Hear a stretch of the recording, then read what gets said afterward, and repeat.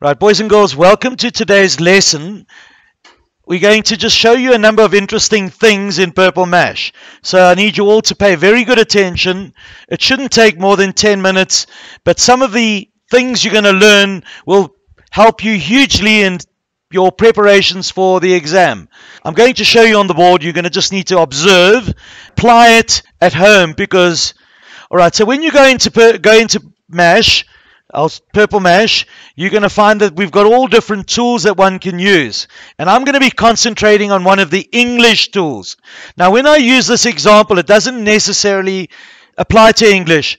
It's applying to any subject that uses English. So watch. If I go to English over here, I'm going to use Text Toolkit, and you can see we're going to use Word Spot. Now, when you click on Word Spot, we launch the app, and we want to make a learning activity to help us study better. Very often when we study, it can be quite boring. Some of our content is not always the most interesting thing, and you'd like to use Purple Mash to help. I'm going to go to Word Types, and I'm going to take away nouns, verbs, and adjectives. So look over there, there's none of them. We want to categorize animals. So I might say, add in here, I'll start off with reptiles. Reptiles. Okay. I don't really like that color, but I'll just leave it like that. Add, and we'll go mammals.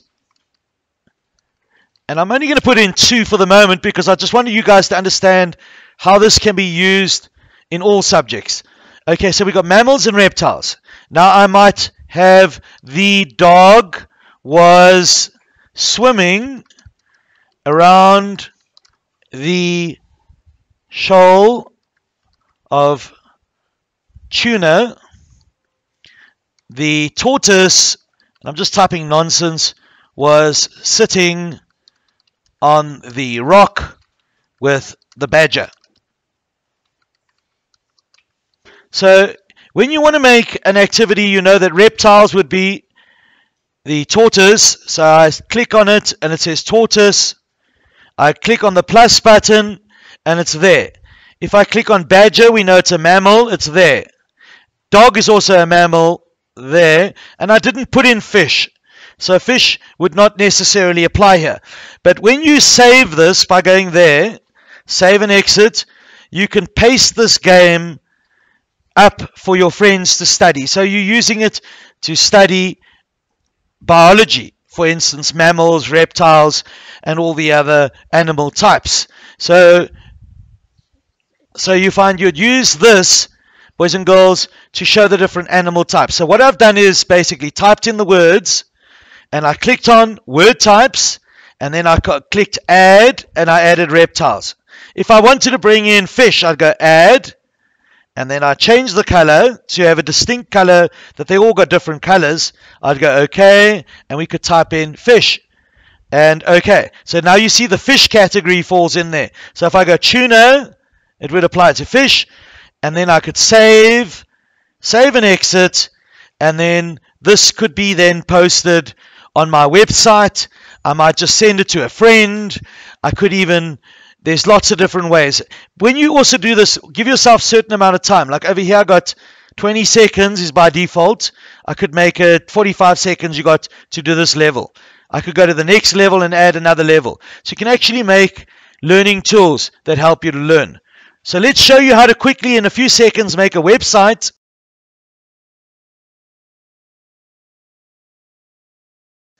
That you guys can build a website and you can have your Purple Mash games in your website. Let me show you how that's done. How cool is that? Not many schools have this ability. Now, I've made a game called Machine Learning, which is one of the activities you guys are doing today. So watch carefully how I make it. In less than 2 minutes, I'm going to make it a website. I'm going to go open and just show you the game first. And then you can see, look, it says play. And it's got these words need to be placed in the right to see where they fit in. It's called a closed procedure. I got 0. That's terrible. I should have got at least 1 right, but I didn't read it. And that tells you that I wouldn't get a very good accuracy mark. But I just want to demonstrate that's how you find your answers. So I could change them around, like AI is a branch, a computer branch. I'm trying to think what I gave for this. Is it computer branch? And go there. Still wrong. And I could fiddle around till I get it right. But anyway, I just wanted to show you that. So that's how you play the game. Now let's show you how it goes on a website. What you do is you open your game that you made. You open it like this, any game in Purple Mash. I'm just going to close this, and you'll see there, share file. That says share file. So what you do is you click on it, and over here it says you can get a QR code. That's one of these over here, where someone with a QR reader could just photograph it, and when they take a scan of it, QR reader, they could go straight to your website where they play your game. Very, very wonderful. How wonderful is that? And then you could go to embed, and look at this is called an iframe. Now most HTML bits of code have iframe, and Google, we know, provides iframe as well.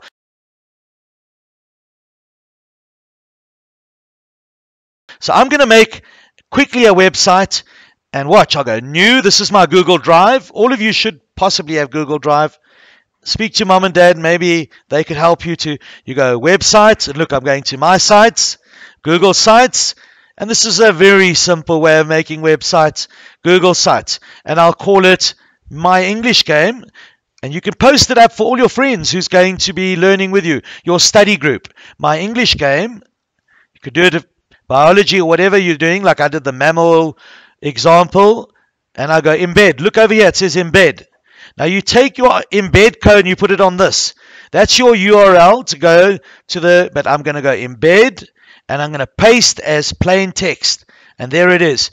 Now I know that my game was a bit small when I played it with the other class, so I'm going to make it about 600 by 1500, and I'm going to insert it, and you'll see it's loading. Look over here, it's loading. Now you can see it's a bit small, so I'm just going to drag it like that, and this is pretty easy, and I'm going to drag it down like that, a little bit more, just try and get it so it's smart.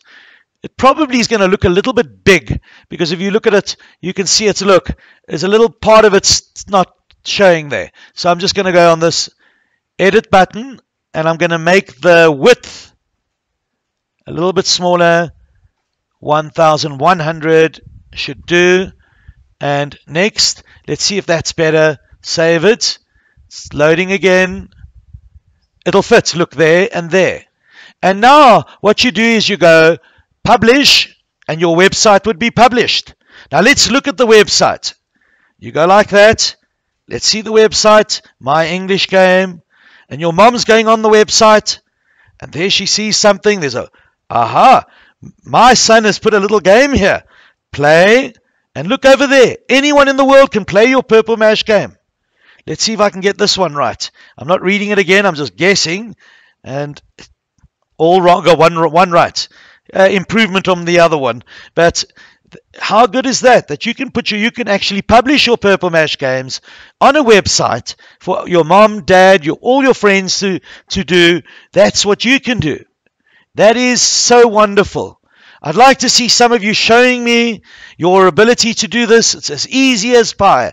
There's nothing to it. All you have to do is have a Google account.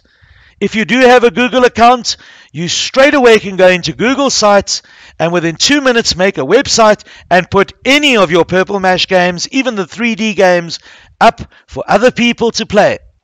All they need to do, if I want to share it with you guys, I'd go here. So when you go to back to your website, you go over here, share with others, and I could share it with my wife.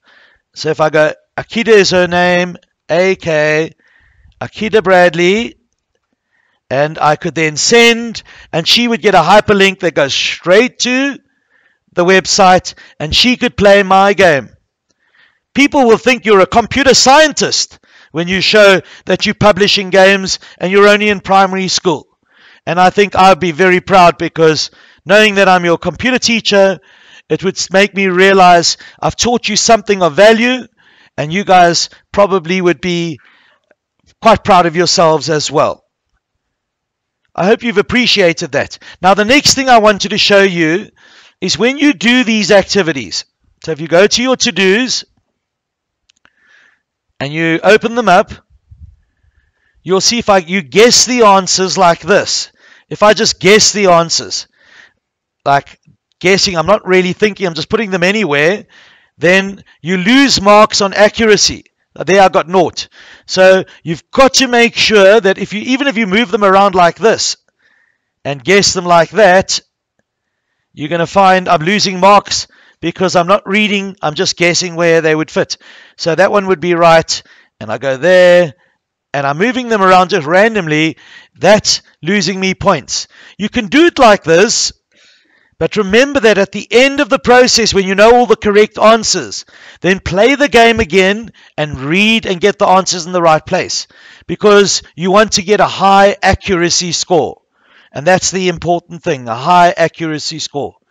So when you go to your to-dos, you're going to go to your to-dos and you're going to open them. Don't worry if you get a low score in your accuracy. You just play it again. The second time you definitely should improve, and the third time you'll get better until you get a high score. So just play it over and over until you're satisfied that the score meets your expectations. If you see a low score coming your way, please don't think, oh no, I'm not passing, because you just play it again, and with a higher score, your score reads into Purple Mash as something more suitable. All right, start with this one, machine learning.